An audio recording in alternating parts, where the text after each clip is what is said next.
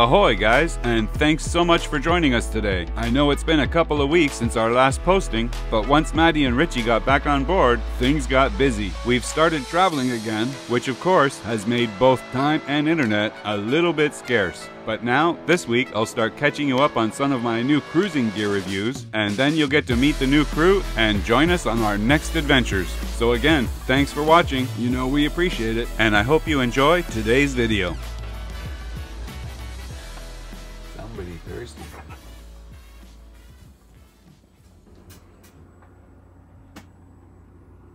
Outside temperature, inside temperature.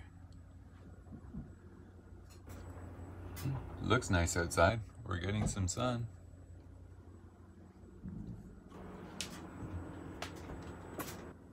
Our savior. 27 degrees setting.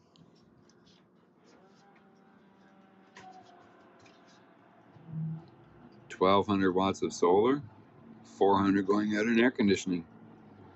We got, well, 400 right now, but somebody's using the bathroom and a bunch of pumps running. But we're still putting in about 500 to 600 watts of solar, even with the air conditioning running. Very cool.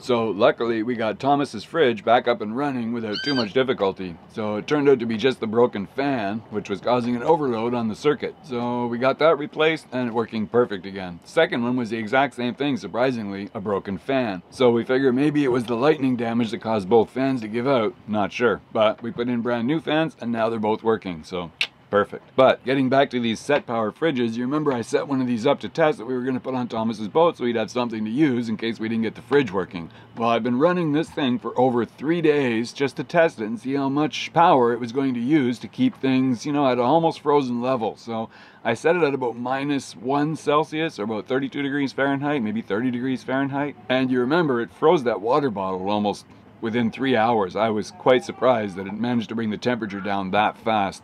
But I tested it 3 days later using my device here. So on this gauge told me that it used 1.6 kilowatt hours over the course of 3 solid days. So just over a half a kilowatt per day over 3 days, but that includes the initial freeze down period when it probably ran for the first 6 to 8 hours just to freeze everything down, or you know, get everything down to temperature that we put in the fridge, because I put room temperature water in also. It had to bring it down to that level before it could actually freeze it. So I was very impressed with that result, but then I wanted to bring it outside and see how much power is it going to use when we leave it outside, not in the air conditioning, and especially when the sun is shining on it, because you remember it's black. So I put it here on the side of the boat where it gets afternoon sunshine and it will cause this to heat up quite a bit. I didn't want to put it directly outside just because I wasn't paying attention to it for the entire time, and if it rained, I didn't want to cause damage to the unit. I'm not sure if it's waterproof and I didn't want to test that before I even, you know, get a chance to use it. But I put it out here to get an idea how much power it's actually going to use in a real world environment that is hot. Our temperature is average 32 degrees Celsius, and of course in the sun it's going to be much more. So I turned the thermostat down to -12 degrees Celsius, and you can see right here it just turned on. It's at -10, so it turns on at -10 and shuts off at -12. It is virtually silent. Like, you can't even hear it. You got to be very, very close to it to hear it, so I'm quite impressed with the sound level.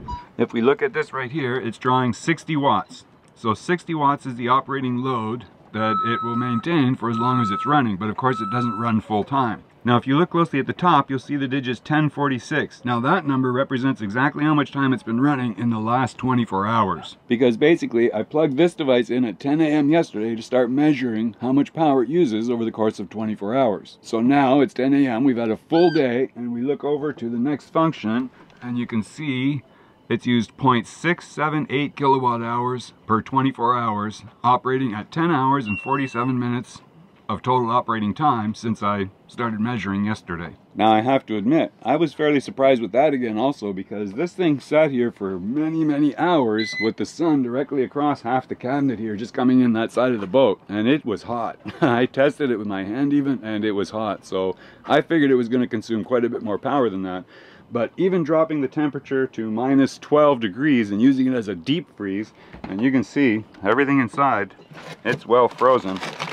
You know, I put lots of different meats and fish and stuff, and this stuff, it's frozen.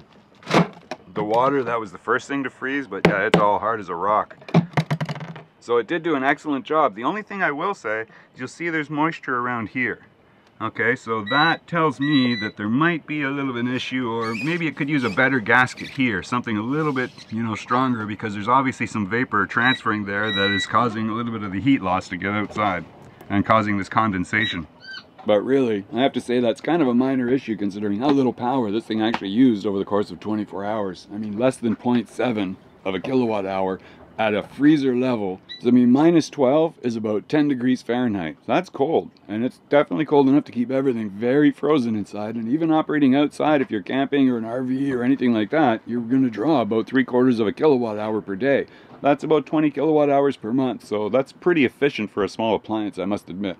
So all I can say is to the set power, I've still got another one to test, but this one gets the thumbs up. I really like this, and I'm surprised that it worked as good as it did, especially considering the black case.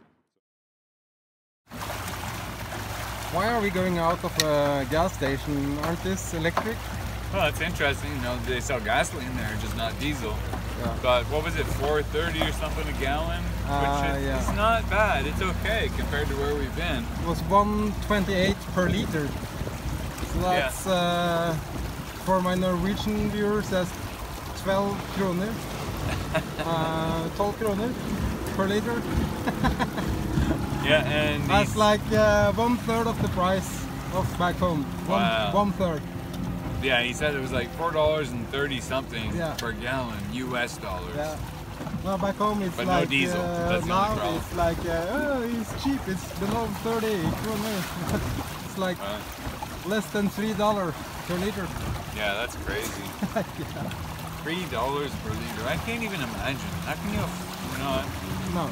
I'm so glad I'm here. Everybody back home always asks me, how do you afford to live down there in the Caribbean or wherever? And I'm like, how do you afford to live there? That's my question. And when you look at the electric bills back home, you are lucky to have a lot of solar and yeah, well, I know this thing's electric. I haven't bought gasoline for this thing in over a year. Yeah. It's all been solar powered. I just charge it from the boat. You know, once in a while we don't get enough sun, I charge it from the diesel in the boat. But yeah, we're talking very few and far between. And it's, the boat runs, I'd say 80 to 85% solar. This place runs on 80% rum. Agua. Control Alt Delete. Whoa, this guy's flying. Crazy. Yeah, Control Alt Delete. It's like a reset. Yeah. He's flying too. It's like almost dangerous to be sitting out here. We run over all these pangas on full throttle.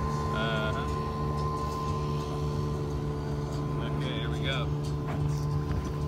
Back on the move. Okay, fasten seatbelts. Yeah, fasten your seatbelts. I'm only doing 500 watts, but when I floor it, you better hold on. Watch. There will be no serving on this short flight. You ready? Yeah. Full throttle. Hey. Look at this. Yeah, it's a serious weight for an electric dinghy. But it's a waste of power.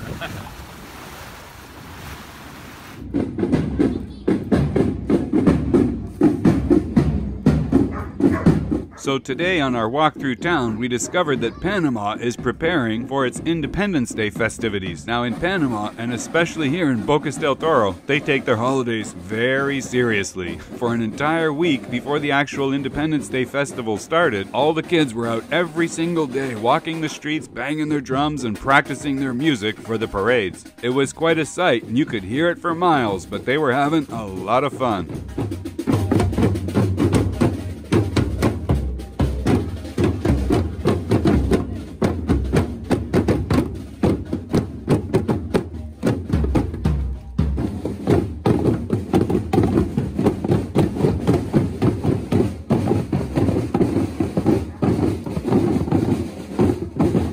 And that's when Thomas and I discovered our new favorite food truck, because who doesn't love street food once in a while? I mean, fried chicken may not be the best for you, but it sure is good. Well, sometimes, right?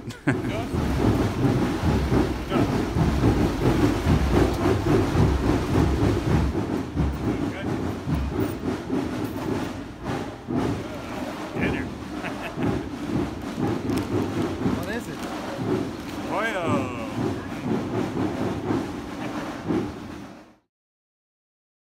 Okay, so back to our set powers. I'm all finished with this one, and this one, just so you know, is the TC65. That's the model number on the website, which is 65 liter or 69 quart.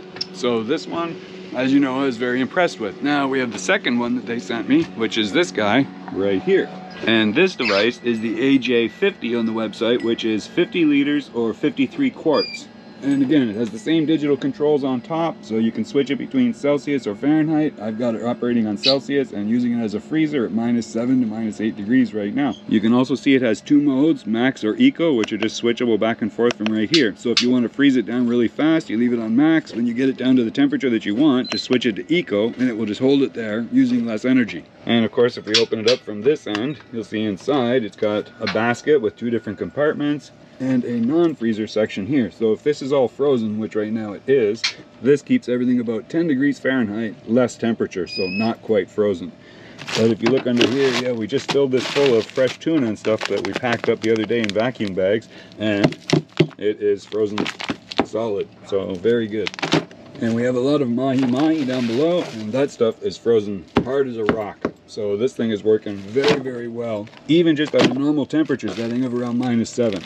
Now I ran this at a temperature of about -2 Celsius for 2 solid days. I think that's around 28 to 30 degrees Fahrenheit.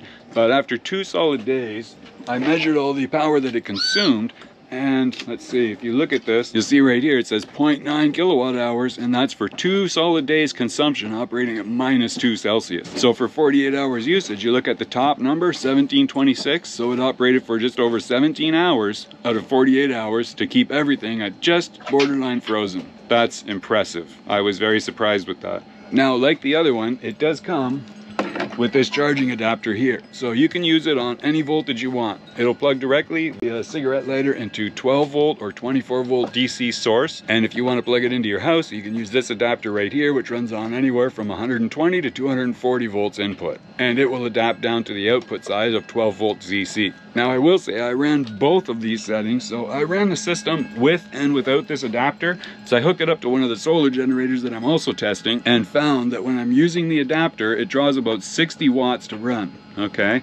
Now, without the adapter, just plug directly into the cigarette lighter like you see here. When it's plugged directly into 12 volt DC source or 24 volts, it runs on 50 watts. Now, 50 watts, 60 watts, doesn't really sound like it makes much difference, and in the overall scheme of things, it doesn't. But it is a 20% increase just for using the adapter, which is because even if you're using one of these units, you've got a battery inside that can run the unit directly. But if you take the battery and convert through the inverter up to 120 volts and then feed this transformer with 120 volts, convert it back down to 12 volts, well, you can see you've got a lot of losses right there that are completely unnecessary. So it doesn't make sense to use this if you have a battery that you can plug in directly. Now, the other thing I wanted to test by using one of the solar generators is, can the system run independently, indefinitely? And the answer is pretty much yes. I have it hooked up to this one, which is the FF Power 2 kilowatt LFP battery-based system, which charges from solar panels. And I have it hooked up through a folding 400 watt panel that you see right there.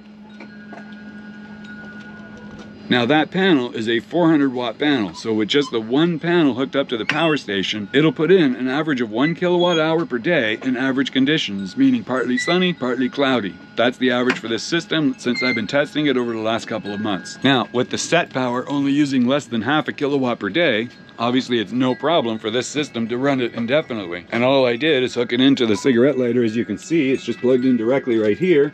And if you look at the display, the solar panel right now, even in shaded conditions, is putting out 78 watts. The unit is drawing 60 watts.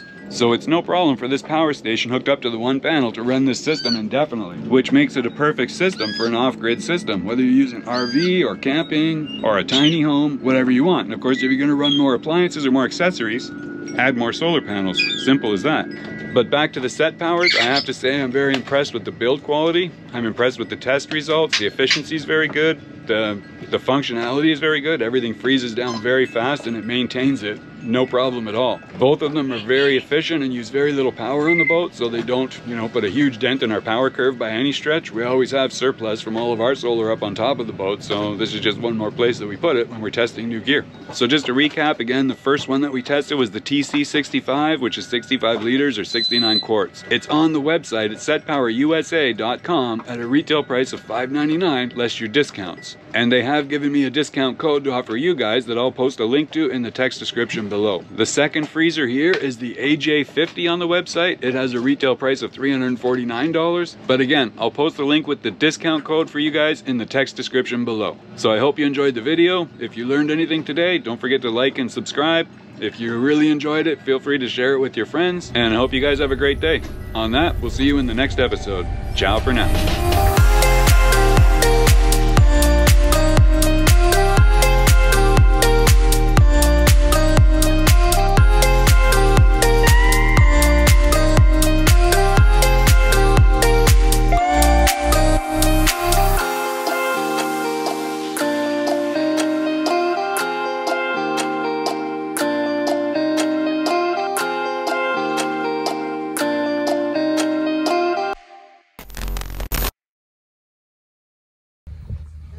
Friends coming.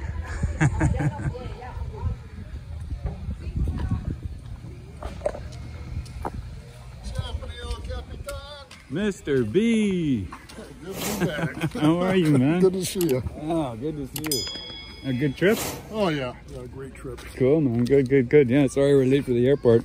Oh, no worries. Tom is in a big mess. We're trying to sort it out, but working on it. Sounds like we got a lot of steak to eat. Yeah. Welcome to Panama. Good to be back.